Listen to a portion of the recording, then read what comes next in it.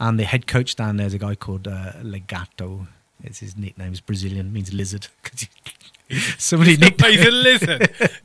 Legato means got grease lizard. back Brazilian, Portuguese for lizard, because he's got. I didn't know that. Yeah. I didn't until I looked up. Anyway, what an Is his name actually Legato? Or is that his nickname? That's his nickname. Lizard. It's Luis. His real name's Luis Rodriguez, I think, but his nickname, everyone knows him as Legato.